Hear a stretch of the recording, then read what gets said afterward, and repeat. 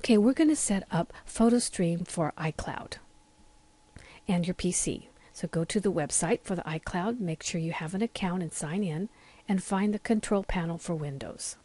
You have to have either Vista or Windows 7 to be able to do this. Click on Download, go ahead and install it, and then we have to find it. So you go to your control panel, and they may have hidden it in Internet Options, but in this case, they went ahead and put it in iCloud just separately. And from there, you open it. I usually go ahead and put it in the system tray so I can find it again without having to go through that process.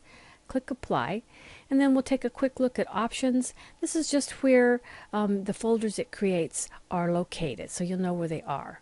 But you can change it, but I really wouldn't recommend it. It could cause complications with other programs.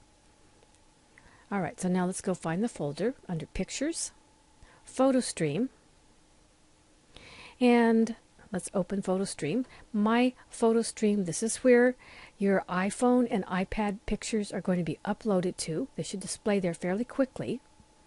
And now a nice little trick, let's go back. Let's open the Uploads folder. You can take any folder, or excuse me, any picture on your PC, and you can put it in this folder, and it gets uploaded to either your iPhone or your iPad or both. I have both, so that's what happens with mine.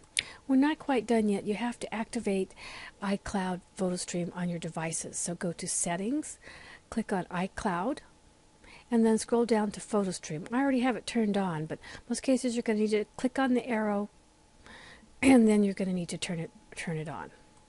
Quick tips: if your iPad is slow to upload photos to your PC or vice versa, turn off the 3G, and that kind of gives it a little kick.